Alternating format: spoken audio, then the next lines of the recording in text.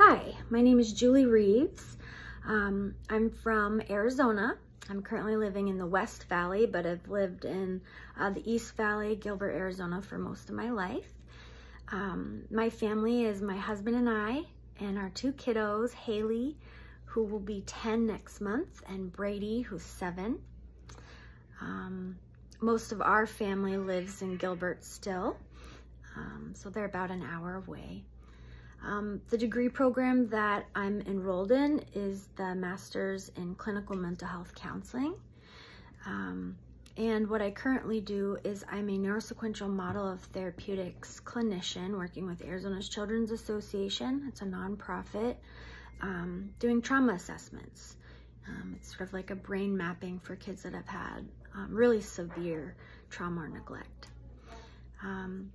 Some of my hobbies, I feel like I don't have a lot of time for hobbies.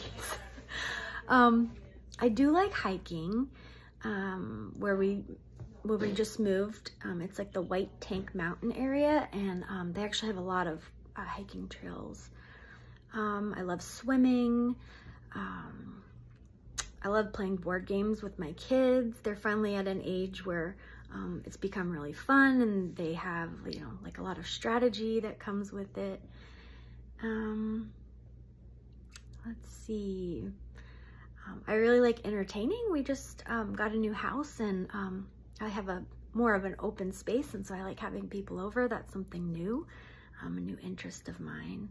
And then my motivation for pursuing this, I have a master's in infant mental health, and I thought that it would lead to a licensure, and it didn't. I didn't investigate that further enough. And I've always wanted to work with young children and families, and I've tried to do that in a bunch of different capacities, but kind of hit a wall when I can't produce that licensure. So I thought, let's go for it and get this degree and try to get licensed so I can really have the skills to work with children and families.